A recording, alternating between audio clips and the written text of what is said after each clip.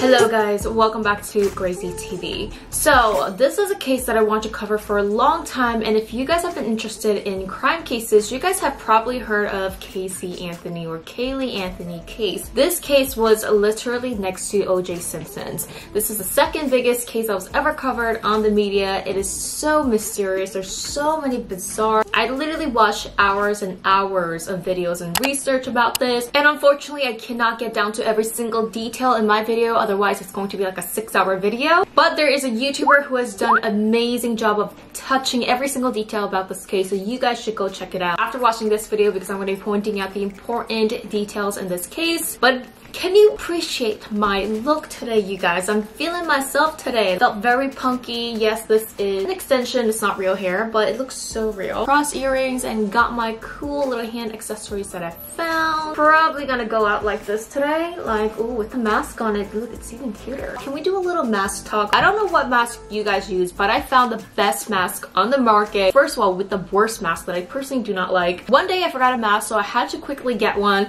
and I got this from some kind of drugstore, and it is so horrible. Early when you put this on, it smooshes my face. I can't breathe in these like double layered cotton masks. And then these surgical masks are great to work out in because you could actually breathe in them. So I actually really like surgical masks, but apparently they don't actually give you a lot of protection. Best mask that I found is this one that I bought from CVS. It's called the Lido Copper Fiber Mask. This is actually made in Korea. There is adjustable ear ones right here, and it's not like cotton that's like separating like this. It's actually pressed so you could actually breathe. Really big, so there's a lot of breathing room here. This one lasts 50 washes. It's lined with copper, electromagnetic wave prevention, and copper is supposed to be really good for the human body. It apparently helps with killing bacteria and viruses on contact, so these fiber masks are super awesome. So let's talk about this crazy case about Casey Anthony's and the death of Caylee Anthony. Casey Anthony was a 22-year-old young mother to Caylee Anthony, of course, who was born in 2005, and she would actually be about 15 years old today, a beautiful young lady. But a really unfortunate thing happened back in July 15th of 2008 when Casey's mother, Cindy Anthony, called 911 about her missing granddaughter, Caylee. Casey has told her mother that day that Caylee has been missing for 31 days. And this was the first time that she has told her parents and authorities about it. And this is red flag number 1. She hasn't told anyone, reported that her daughter was missing for 31 days. This is over a month.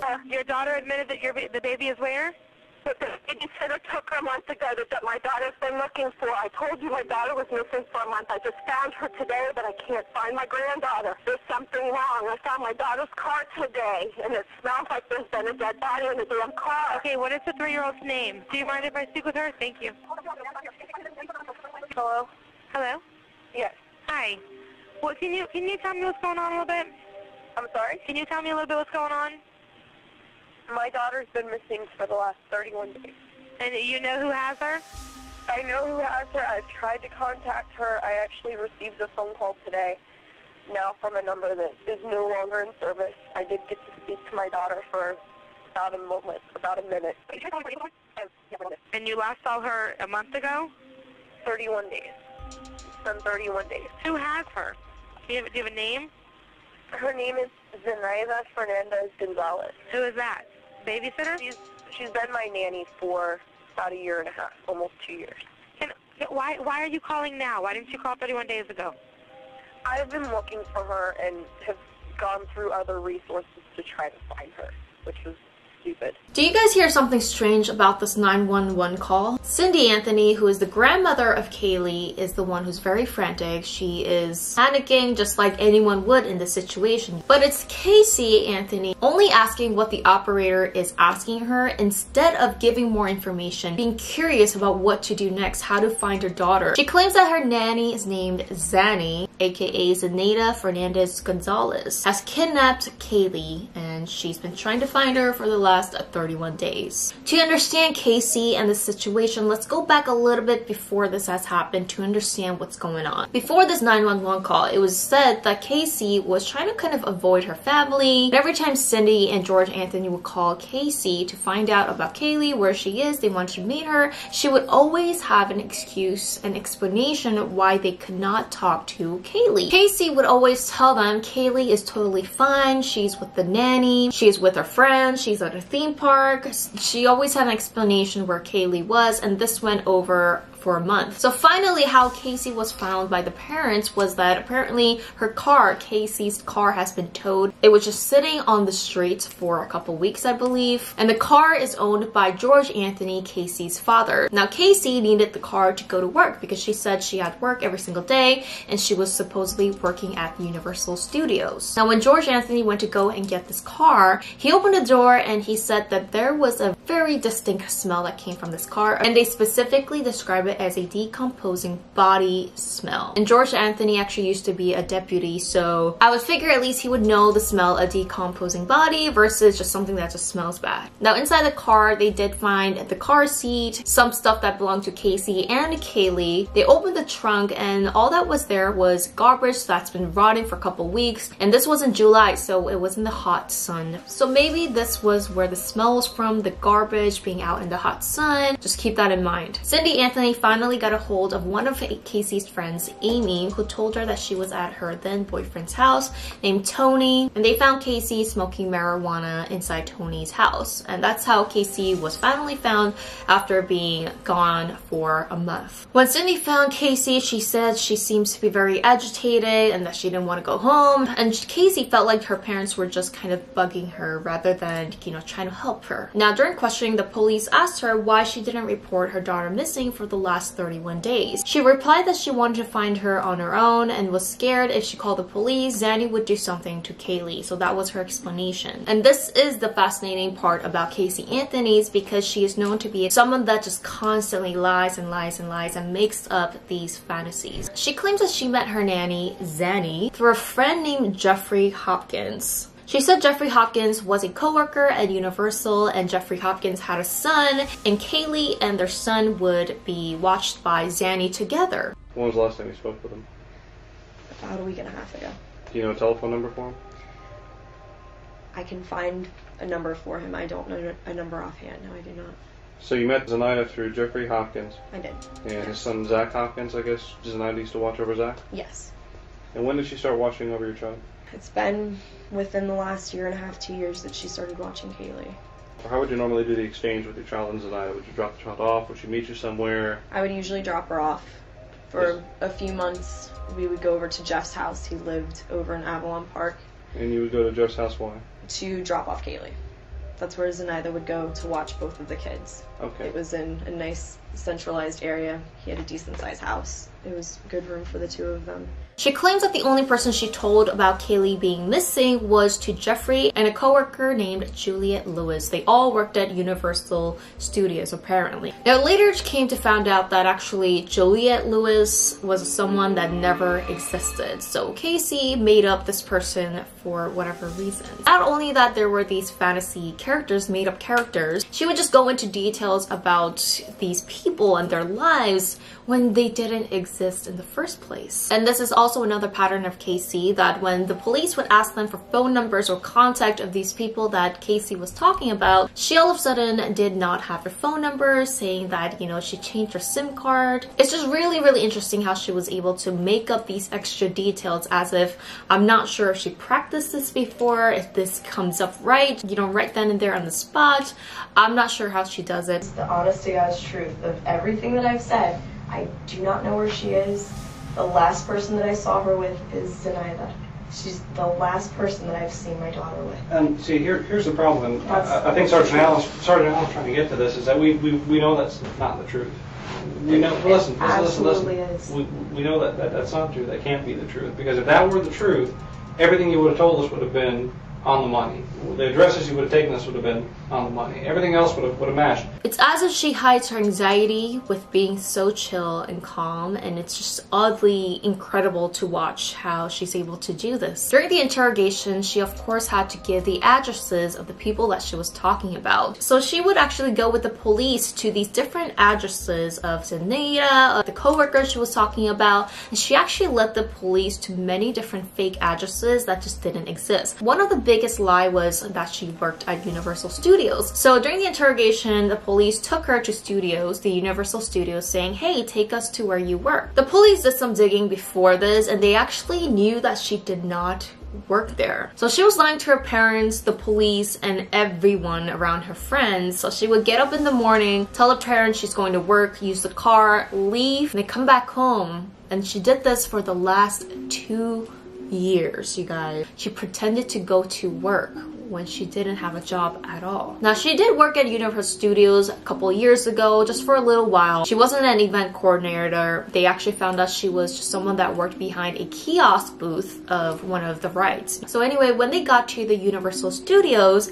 Casey was telling security, hey, I work here, my name is Casey Anthony's, can you look me up, let us in. Security would go through the name list and they could not find Casey Anthony's, of course, because she didn't work there. Apparently, Casey Anthony was kind of getting agitated, almost like kind of bickering with the security guard, saying, yes, I do work here, look me up, maybe there's something wrong with the list. So you could see how far she's willing to go in order to keep up with these lies. Now eventually the police was able to tell the security guard to let them in for an investigation. They went in, Casey Anthony and the police, and they were walking around trying to find the office where she worked at. After walking around Universal Studios, she turned around, apparently chuckled, let out a laugh, and told the police she actually doesn't work there.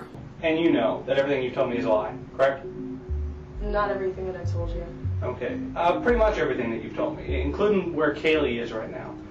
That I don't know where she is. Sure you do. And here's, absolutely listen, do not know where she is. Let me explain something.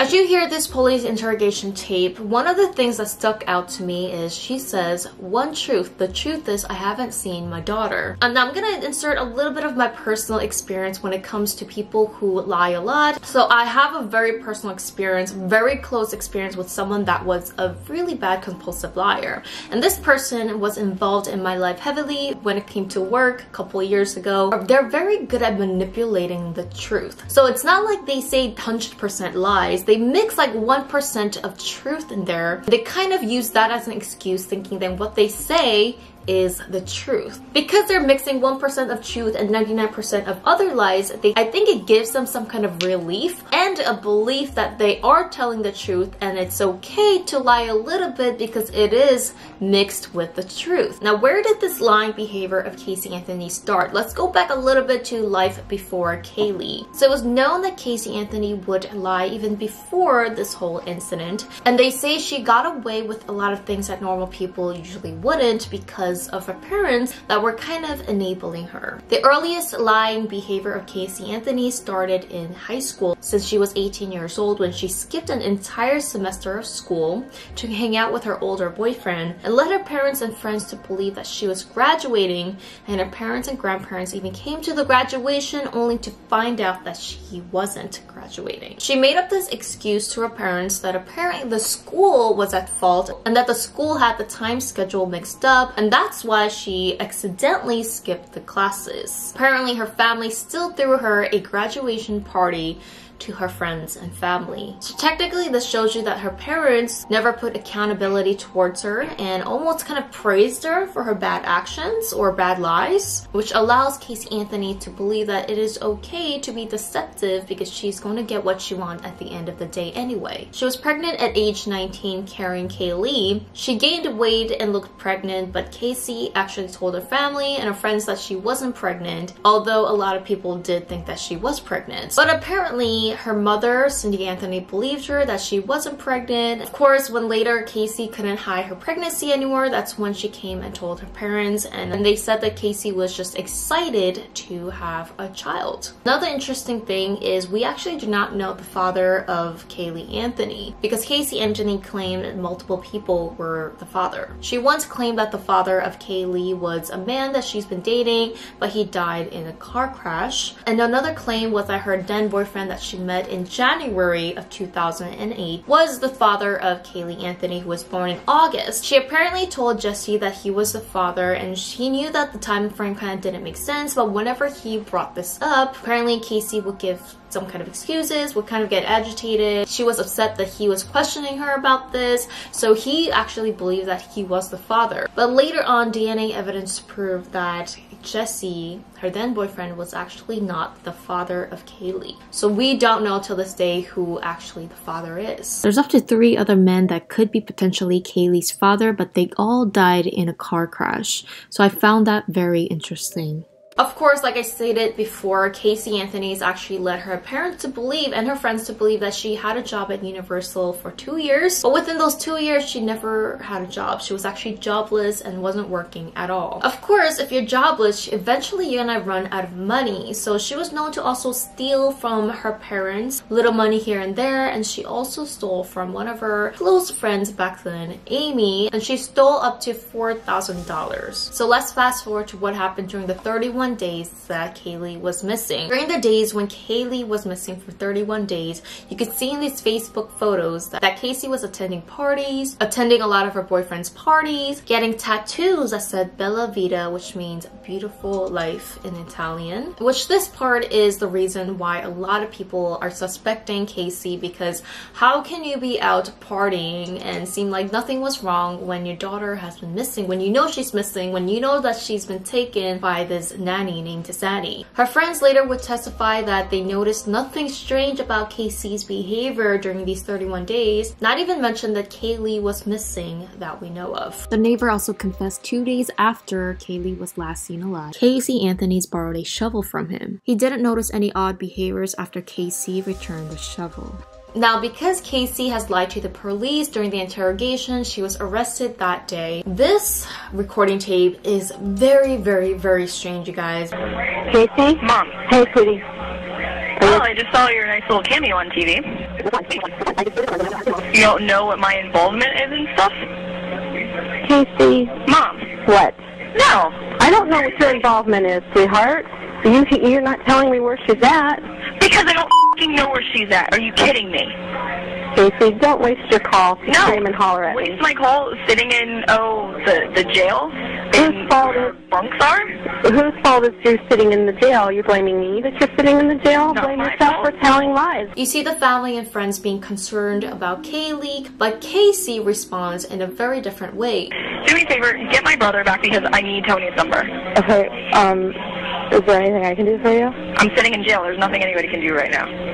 Well, I'm just trying to be... Oh, I know you are, honey. I absolutely know that you are, and I appreciate everything that you're trying to do, but I'd like to call Tony. Does Tony have anything to do with Caylee? No, Tony has nothing to do with Caylee. Oh, so why do you want to talk to him? You probably don't want to tell me. He's my boyfriend, and I want to actually try to sit and talk to him because I didn't get a chance to talk to him earlier because I got arrested on whim today because they're blaming me for stuff that I never would do, that I didn't do. Okay. She even says that Tony, her boyfriend, has nothing to do with Caylee's disappearance, but she still wants to talk to him. It's just really odd how she's not asking how the search is going about Caylee, what they're doing, have they found anything, have they gotten in contact with Zanny, like what's going on with her daughter. Now 2 weeks later, she finally got to talk to her parents over video, and you could see Casey is a little bit more uplifted in her mood. Let's point some things out here about this interview. One of the interesting thing is when Cindy Anthony says that Caylee's face is going to be on People's Magazine, which has millions of viewers every single month, Casey's response is, and this is a quote from the YouTube video JCS, as if she responds of that of a lost cause. You don't realize that whole United States is looking for Caylee. I know that, Mom. Her cover's going to be on People Magazine in a few days. Okay.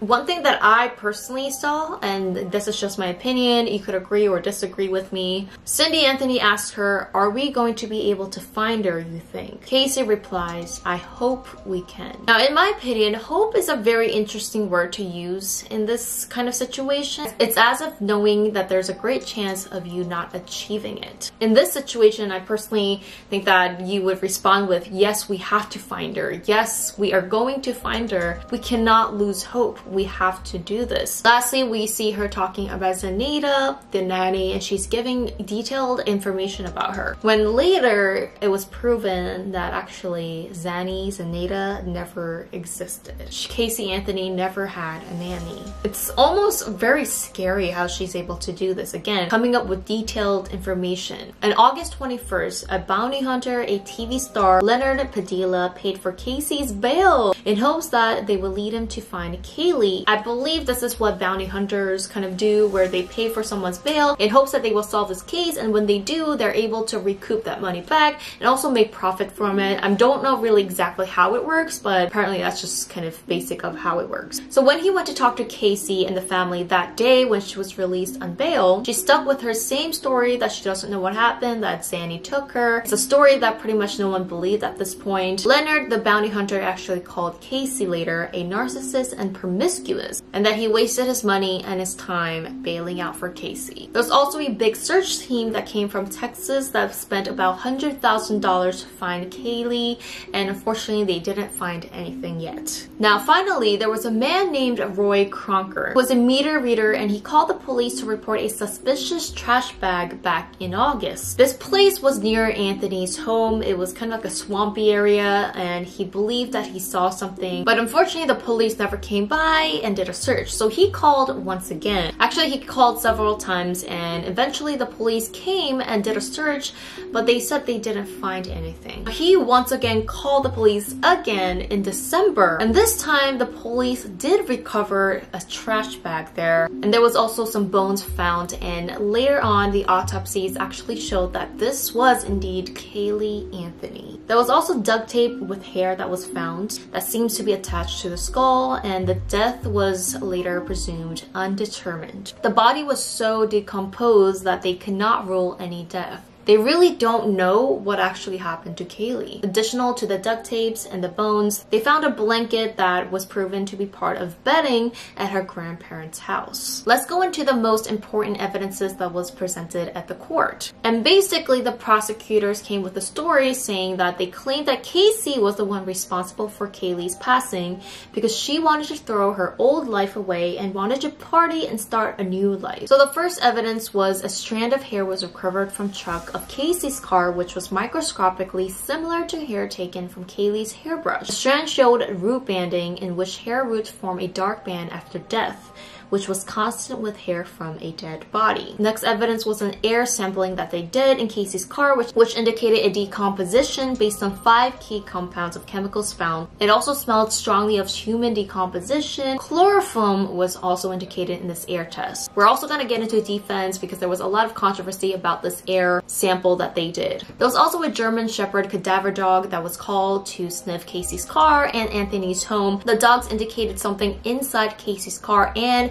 in the backyard of the Anthony's home, but when they digged into this place that the dog was sniffing, they didn't find anything. The defense later claimed that the cadaver dogs that they used were unqualified. Another big evidence was that someone inside the Anthony's home searched for foolproof suffocation before Caylee went missing. There's a lot of computer tests that they've done here. They don't know who actually searched for this. Evidence showed that the grandparents were at work and it had to be only Casey Anthony who was at home searching for this. But again, there's a lot of things that the defense was trying to prove that it was not Casey. Jeff Hopkins, the person that supposedly worked with Casey and had a son, well, he confessed that he didn't even know Casey and that he did not have a son. He also hasn't worked at Universal in the last 6 years, so it was impossible that he worked during the time that Casey claimed that they did. There was a lot of talk about Casey's lawyer, who was Jose Baez. That's another big talk on its own, but anyway, he came off as very strong since the beginning. The defense actually claimed that the duct tape found in Caylee before the body decomposed was an opinion, that they actually cannot prove that the duct tape was there before or after. They did point out the possibility that someone could have set this up. Someone possibly could have set up the duct tape, put the body there later in order to cover up for the case, whatever the reason could be. And the second autopsy that was done by the defense team, they claimed that there was no indication of it being a murder, aka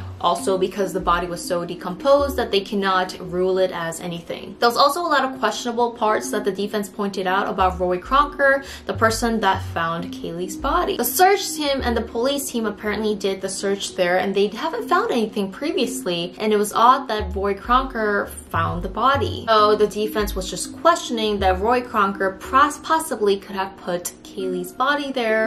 Roy Kronker filed a defamation lawsuit against Casey Anthony in 2011, claiming her team had framed him to be the murderer, keeping her body for months, then disposing it, later calling the police and claiming the reward for finding Caylee. Of course, there's no evidence of Roy being involved in this, and he said he was doing what a normal citizen should do by reporting anything suspicious, but later was being pointed fingers at.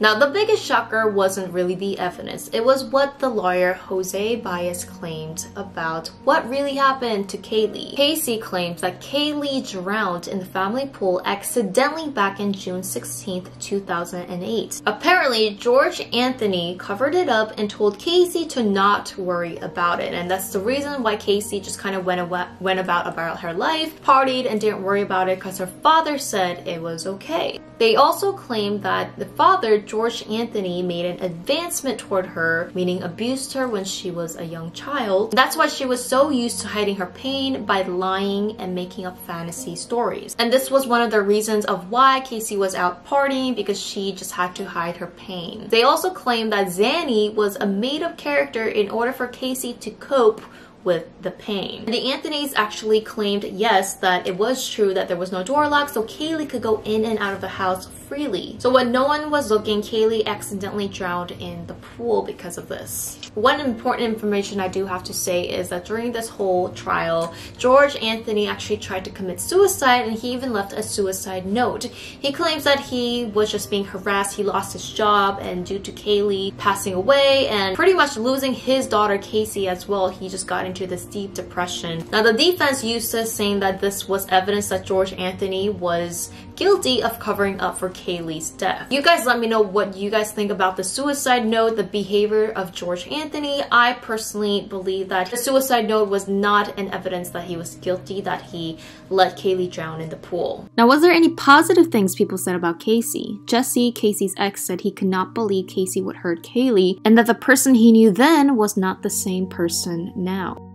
Ultimately, Casey Anthony was acquitted of murder, found not guilty of murdering her daughter. The reason why they acquitted her was because that there was no evidence that pointed that she murdered her daughter. This is true that there was no hard-proof physical evidence that linked Casey to murdering her daughter. And one of the things that also helped was that Casey was known to be a good mother by the friends and family. There was no indication of abuse or any odd patterns that happened between Casey and Caylee before the death. So here's a possible theory of what a lot of people believe happened to Caylee. This is just a theory, just to remind you guys. A lot of people believe that because Casey wanted to go party, and Caylee kind of became a baggage at one point to her. So one day she decided to use Xanax, either Xanax or chloroform. Of course, we don't know. Chloroform could actually be used as anesthetic if used in a large quantity. It's very toxic for obviously little kids. So they believe that Caylee somehow died from overdose and Casey tried to cover it up. Ultimately, whatever happened, a lot of people believe that it could have been an accidental thing that has happened and that Casey did not actually mean to do this. But again, everything is theory. We don't know what actually happened.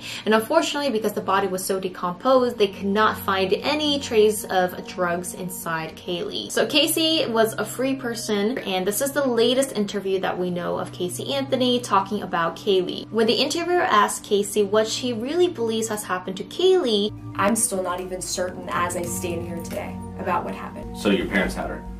My dad did. Next thing you know, she's missing, right? How did it play? I did what I was told. I don't remember too much of what happened. To your understanding, how did she die? I don't know. You don't know? Something about drowning, possibly. Everyone else has their theories.